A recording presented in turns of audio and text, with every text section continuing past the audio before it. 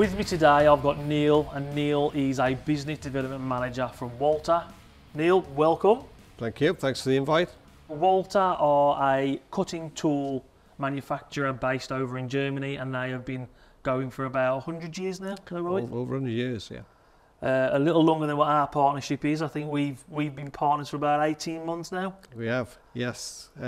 Quite new. Quite new. Do you want to give a bit of an overview of how we've become partners? Well, early days, there was obviously an approach from MSC, and we saw a lot of things aligned with our own vision. So we go to market a brand promise engineering competence, and that's really making the tools work in optimum conditions. So the engineering side is design and manufacture tools. The competence side is making those tools do work at the best rate they can.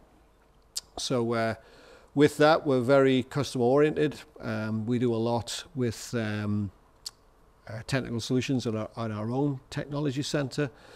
So we saw a lot of alignment. So you've got your own technology center, you have engineering people. So is it fair to say that Walter based themselves on having this engineering credibility or competence, and you saw the same in what MSC was offering as an engineering? That's pretty much it. It aligns. So we've got the same ideals, so therefore we work into the same principles, and it should develop into a very good partnership on that basis. I think it works in the way that we're partnered up in the fact that we offer a solution-led sale rather than a box swap. Yep. And it's getting to the understanding of what the customer truly wants. Well, the solution's what the customer wants. We work on a thing now, try and win the part, not just the tool. So we're looking at a broader picture when we look at the application of tools. If the customer identifies a problem, he's looking to solve that, but what else can be improved at the same time? So does that mean you have to look at the whole method of manufacture then if you're trying to win the whole part? Well, you look beyond just the application that you perhaps were first investigating. So everything can be improved in some way at some stage, and it's really just sort of having the mindset to sort of look at the bigger picture, make a bigger recommendation, and perhaps just look at what one tool can do. Now, at the start, I've mentioned about Walter has been around for about 100 years. Do you want to just give us a bit of information about how it all started? Yep, founded in 1919 by Richard Walter. So he set the company rolling, and obviously a lot of development over the years from what cutting tools were like in those days. The main part of it, Walter very strong in indexable milling, and so that's where the main development with Walter was. And various grades, coated carbides came into that, and then we got to about the turn of the century, and there was a big focus on improving through coating technology and developments in that area. Pretty much at the same time, we acquired Titex and Prototype. Again, two very strong companies in their own right, over 100 years old. They came into the fold, and that gave Walter then a vast array of solid round tools to add to the indexable portfolio that was already there. So from that, we've now developed a full turning program with grooving attached to it. So we're really active in all disciplines of milling, turning, grooving, threading, and drilling. You mentioned it just about the indexable milling.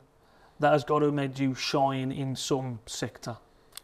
Very strong with the indexable milling. The big target, automotive, because of volume, and that's been the mainstay. And that is basically the base of the company has all been founded on automotive manufacturing. Well, with the acquisition of Titex and Prototype, has that opened up doors into other sectors for yourselves? Well, it gives you more applications to look at, because obviously they're smaller tools. So where you're just fixed on the face milling, shoulder milling, we're now looking at hole making. Just about every part that goes through a machining center has a hole in it. So you're now looking at the hole making aspect of it, threading, and then the smaller milling tools as well. So a lot more scope for additional features. And you get the pull through from both products. So you've got the indexable milling side will drag through the smaller tools for other applications, and vice versa. Where we've applied, or where Titex Prototype have been present, they can now pull in the indexable tools. And do you do your own coatings as well? So coatings is a big thing that Walter has. That is the focus right now. It's a crown jewels, if you like. It was around about the year 2000, there was a big step change.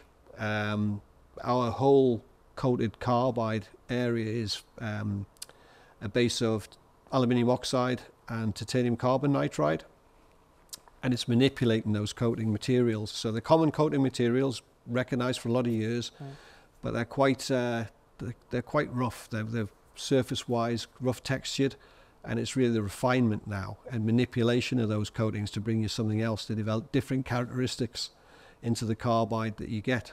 So where we run a 10, typically a 10, a 20, a 30 grade in turning, right, the wear resistance is from the coating materials and what they can do for you, but then the structure of them, the change in that gives you better toughness characteristics. So you can really use that carbide outside what you normally see as a 10, a 20, a 30. It has a lot more application capability than the number would suggest. So when you talk about the structure of the coating, how small are we going down here?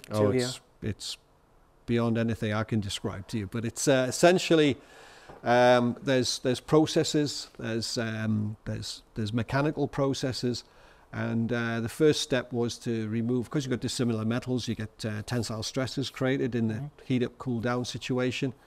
So it's changing that to compressive stresses, and then we found a way of really to manipulate that. And then you get into the crystals within the coating and the alignment of the crystals. They're very randomly placed in the past. So now you have capability where you can control the size, but then you lose alignment.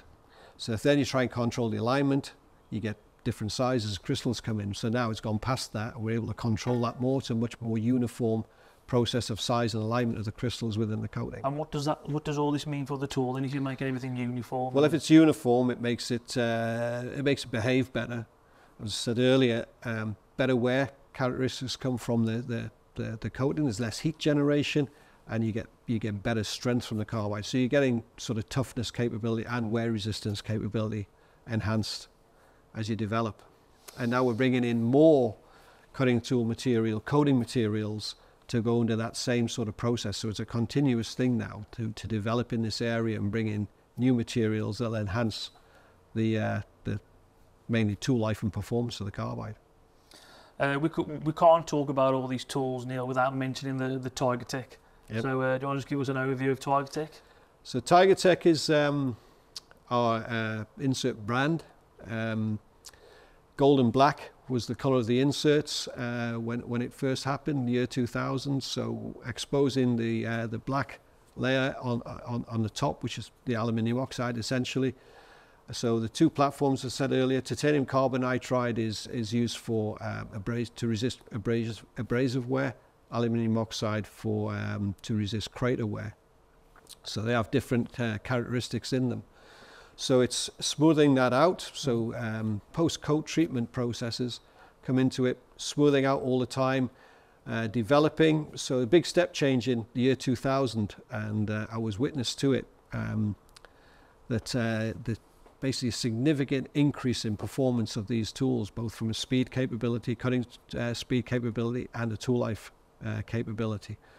And from there, we've gone on to TigerTech Silver, which is the next generation. Now we're on third generation of TigerTech Gold. Still based on the titanium carbon nitride, aluminium oxide theme for the coating materials, but now much higher capability. So is the insert still this dual colour, gold and black? Well, we've got it all gold now, so we've been through that. There's quite a bit of the industry went for gold and black inserts as well, which is... Is there a specific reason for that, by the way? Well, we just exposed it because it's part of the smoothing process. So if you want the top surface smooth, then you have to get down to the layer that you're looking for the smoothest from. The outer layer, really, the gold is a decor layer, they call it, but it's non-functional. It's purely there to observe wear, so you can see the wear line better. So the gold side of it detects wear. And you know, you've probably heard yourself, if somebody comes out with a black insert, nobody really likes it. Yeah. So the gold insert was there. We then changed it to silver, to just to put a bit of distinction on the product.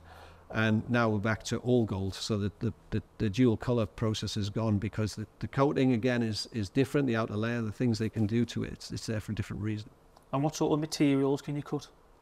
The target area initially was steel and cast iron. So the ISO P, ISO K area. and it moved on, and then in around about 2008 we came out with the PVD aluminium oxide, which was a world's first, and we think it still is we're the only manufacturer that has PVD aluminium oxide in the range.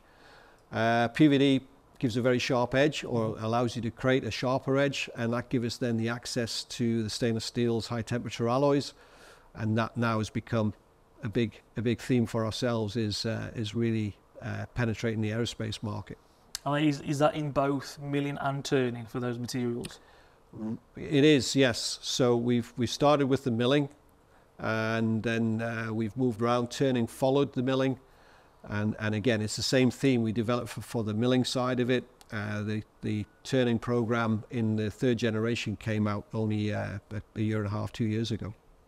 Talking of turning, I know we've got some demos lined up and some tests done with our engineers, Yep. which we're working on in the background. Do you want to give us some information on that? Yes, so again, comes on the training theme and awareness. So setting up the demo with the technology center, utilizing again the partnership capability.